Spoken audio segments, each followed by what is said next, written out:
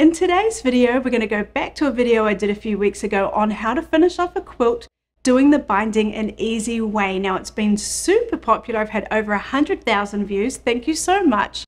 But I have been getting a few questions. So in today's video, we're going to be addressing them.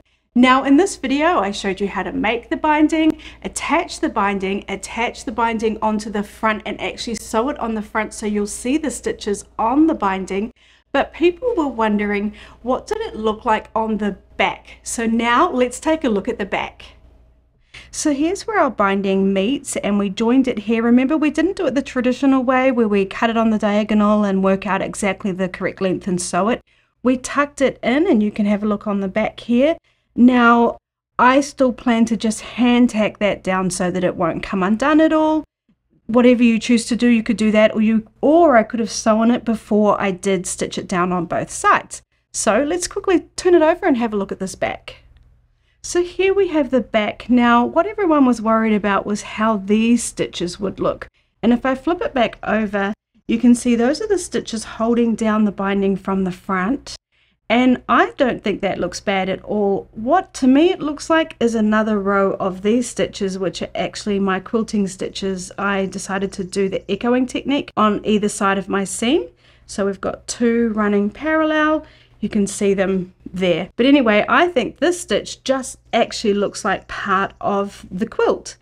Now, if you didn't like that, something that you could have really easily done was change your thread on your bobbin to match the back of your quilt. So for this fabric, I would have probably tried to choose some of this warm light brown color here.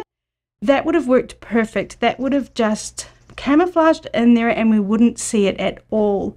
So that is something you can do if you don't like that look. But to me, it actually just looks like part of the design and I'm not fussed with that at all. Now, while we are talking about thread is something I'm sorry to say I'm a bit lazy with, and I tend to find white always works. So when I was doing this quilt, again, I felt like white worked. I liked that it kind of stood out a little bit, and we do have white in the fabric here. So I thought that white worked perfectly.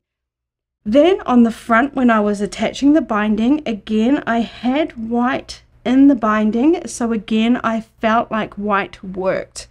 However, I could have used pink or I could have used this mustard color. If I really didn't want to see the stitches, I think the mustard color would have been perfect. And I'm sorry I don't have any threads to hold up against the quilt to show you because I'm in between homes at the moment, but that mustardy brown color would have been great. I could have used mustardy brown for my top thread, and then on the back I could have used this warm brown for the back, and then we wouldn't have seen it all that much on the back here or on the front.